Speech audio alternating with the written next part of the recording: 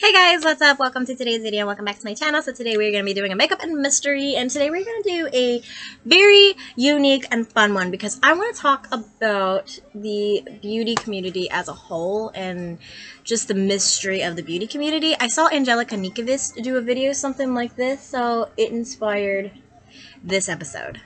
So obviously there are a million freaking conspiracy theories within the beauty community, enough for me to actually make a full beauty community conspiracies video.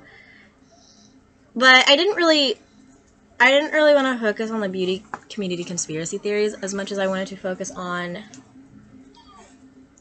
is the beauty community dying? So this is something unique. So I actually joined YouTube in 2019, when like the hype of everything, like I actually joined it during the summer, like in June or July, of the Tati and James Charles drama. That's when I actually made my first video and posted it. But I had a channel for a while because I knew I wanted to do this even before that. But that was during the hype of like views and stuff like that. And I didn't do it for that.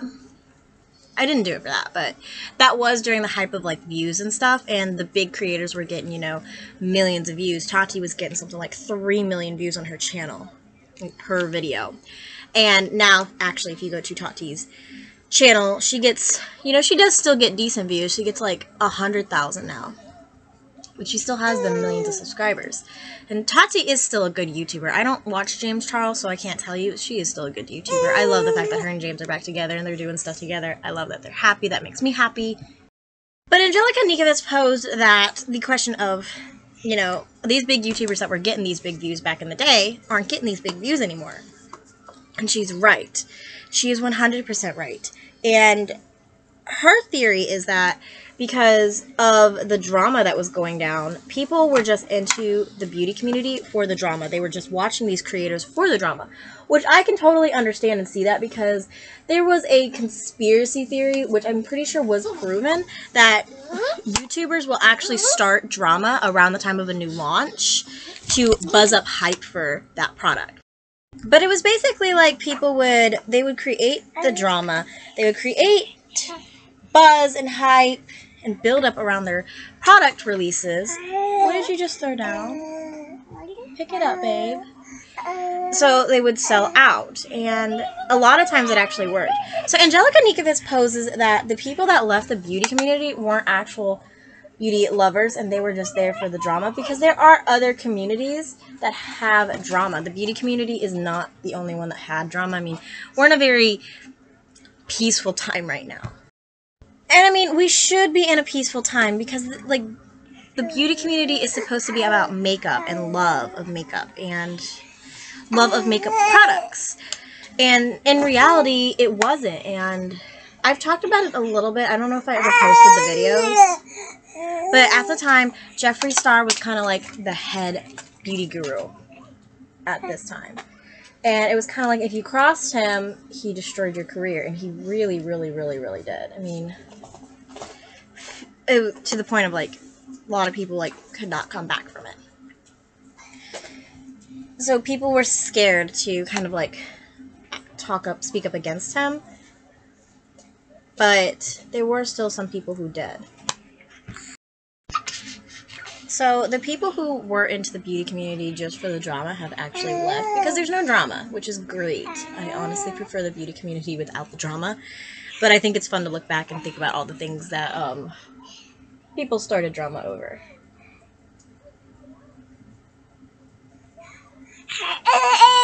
That is your Blanky Jackson. I have Jackson in here. Kai was in here. He disappeared. So, it is unique to think about, like, where the beauty community would have gone if the drama had continued. I think that COVID really slowed it down quite a bit for the beauty community and really ushered in a change for the beauty community. Because think about it, you know. Brands that I never thought I would ever see going out of business, such as Makeup Geek and Becca, are no longer existent. I don't think BH Cosmetics is actually going to exist either, because they filed for bankruptcy and then they were purchased by Makeup Revolution. And now if you go to BH Cosmetics on Ulta. Their products are slowly getting phased out, and I think they're actually on sale. And it sucks because I did want to try some of their products. But back to Angelica Nikovis. She actually posed, hopefully Makeup Revolution will use BH Cosmetics' formula, because BH Cosmetics apparently has a really good eyeshadow formula. I don't think that the beauty community can ever like truly die. I think that there's always going to be diehard fans of makeup lovers. I think that there's always going to be new teenagers coming in who love makeup or they want to learn about makeup. So I don't think that there is a possibility for, you know, the beauty community to die, because there's always going to be people who come in and love makeup. It's just going to be a little bit smaller than what we were used to. Just in case you guys are curious why. Kai! Stop dancing!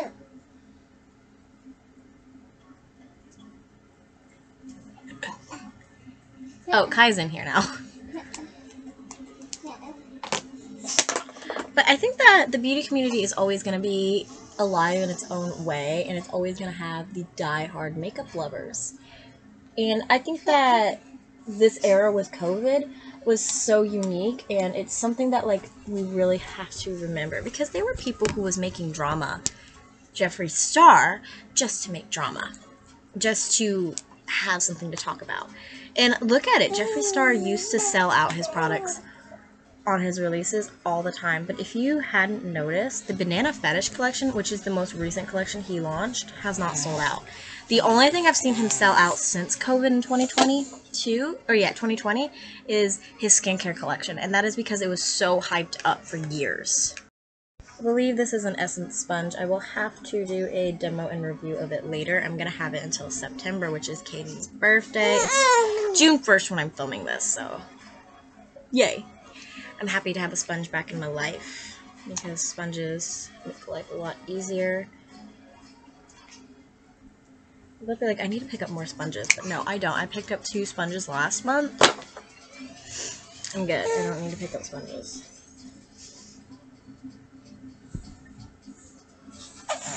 I need to test out and use the products that I have in my collection right now. I actually have products out already to put in my declutter. Like, when I declutter, I always end up recluttering. I always end up pulling out products that I want to use up and try. And I've already picked out some of those products that I want to use up and try. I did a really good job after this past declutter, using up or getting rid of products. And I'm very proud of myself, and I want to continue that. And I'm also excited to have that little area in my iPod, because I don't have a phone, Kai, where it has like my favorites, hated, monthly disappointments, palette rankings. You know, I write down if I'm using a specific palette over and over and over and over and over and over again.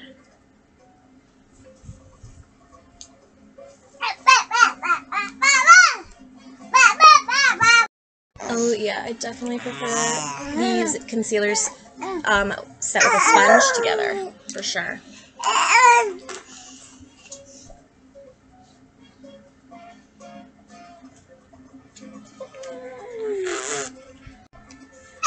So I really want to know what you guys think about the beauty community itself in a whole.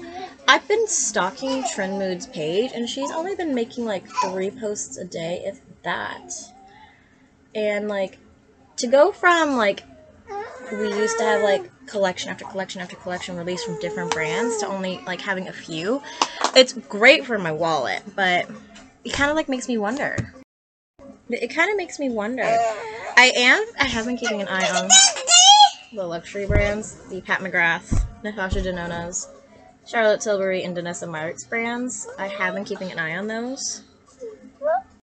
I think Kai might be getting tired because it kind of woke him up. Because Jackson was up and Jackson was crying and he needed mommy, so I kind of like, I got Kai off of me because Kai always falls asleep on top of me.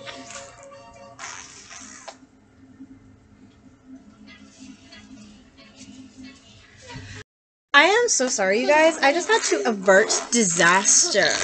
I did not realize my brother had put his lunch bag on the ground where Kai could get a hold of it, and Kai got into it, and Kai got his food out, and I had to fix that. Luckily, Kai didn't make a giant mess, which is not normal for him. He always makes a mess. But luckily, he didn't make a mess this time, and I took that as him telling Mommy he was still hungry, and breakfast wasn't enough for him, so I got him some snackies. A really good product is this e.l.f. Brow Lift. I will be purchasing another one of these. Probably not this Ulta order, but my next Ulta order. I think I will purchase another one because I really like it. I want you to try out the ColourPop one. I do have Anastasia's Brow Freeze.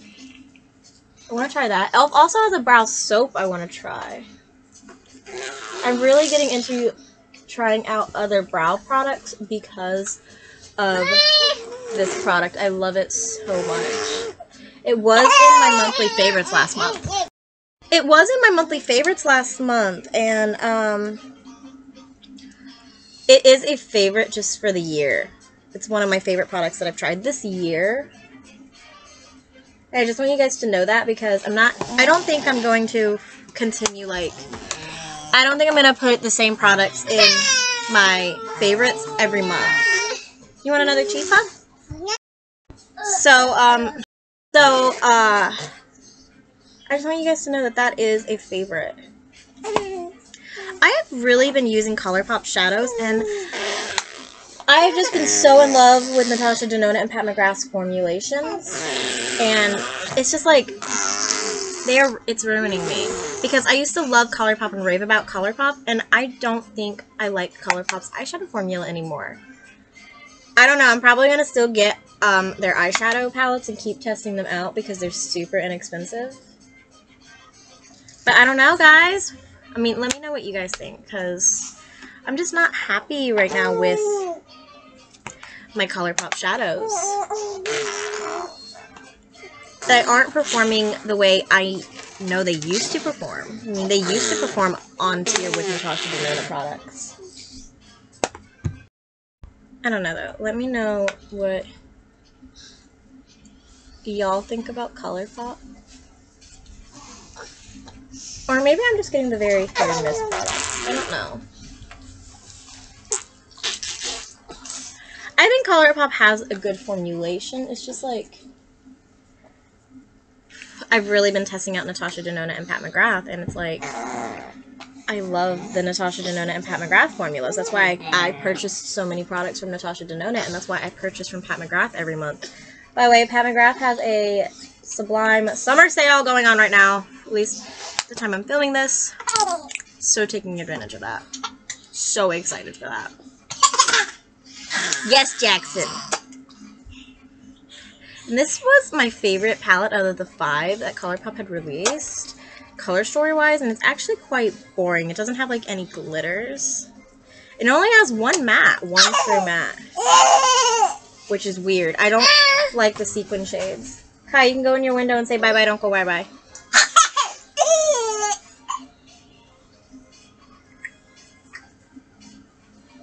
I don't even know if our cousin is here, babies.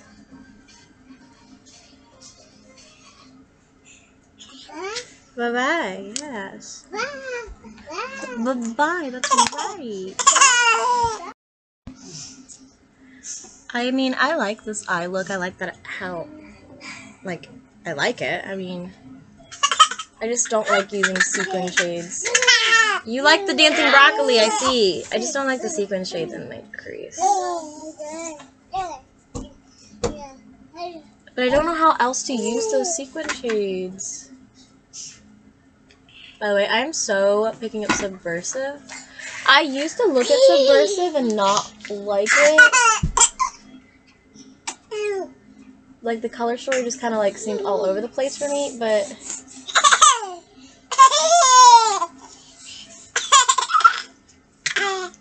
Now it seems very, very unique of a color story, and I want it to try it out for, obviously, my 2 Looks 1 palette. Obviously, I would be putting it in my 2 Looks 1 palette.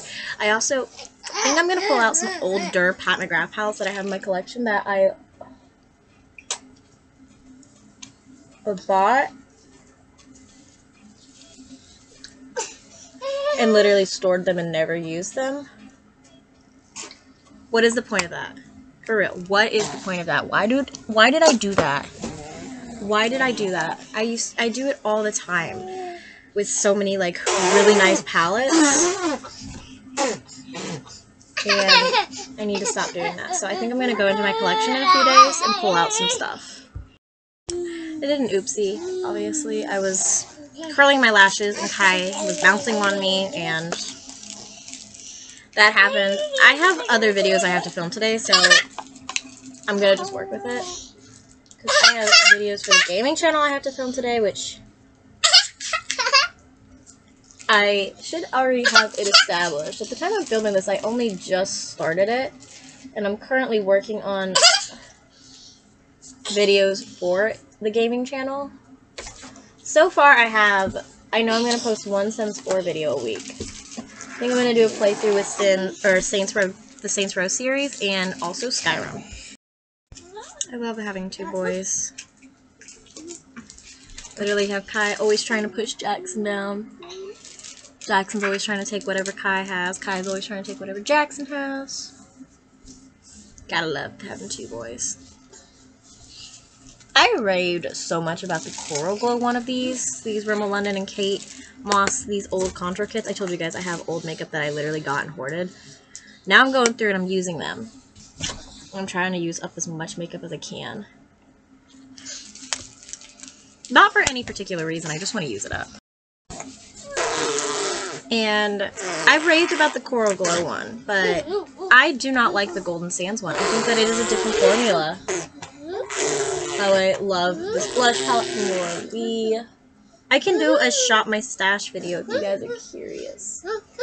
Maybe I'll do the shop my stash after I declutter some products.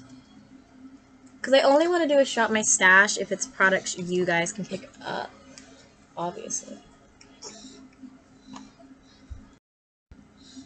And like I said, I am trying to go through makeup and use it up as much as I can. So I'm excited to declutter and reclutter. That's kind of like what I do, is I call it a declutter and then I reclutter and I get rid of products. You know, obviously I'm going through and showing you guys, you know, what I'm using up every month, which I'm using up quite a bit a month. I do multiple looks a day, so I really force myself to use up products. But it's also, I am bringing in so much product also every month.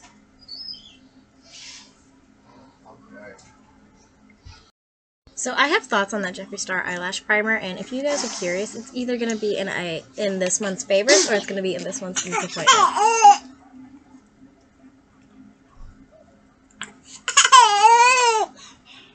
Which one do you guys think it's going to be in? So in conclusion with this video, I do not think that the beauty community itself is dead. I do think that the drama of the beauty community is dead. Thank God, though. Because, I mean, like, they had mainstream, like, news places covering the drama. It was embarrassing. Right, you guys, so this is the finished look. I know I fucked up there, but I don't really care. Minus that, it looks pretty nice. For a cool tone, like, look. It looks really nice. I did use the Star palette with Natasha Denona to create it, as well as the Ballot palette from Colourpop. They worked great together, which I'm not surprised. Natasha Denona shadows just work so well with any other brand shadows. So anyways, hope you guys enjoyed this video. So I have more to film. So please like, comment, subscribe, and ring the bell. All that social media great stuff really helps this channel out. And I will see you guys in tomorrow's video. I don't even know if I'm filming. I don't think I'm going to film anymore for the beauty channel. I think I'm filming for the gaming channel today. Exciting. Alright, I'm going to end it here, so I hope you guys enjoyed. And don't forget that 250 subscriber giveaway is going on. Alright, see you guys in tomorrow's video. Bye, guys.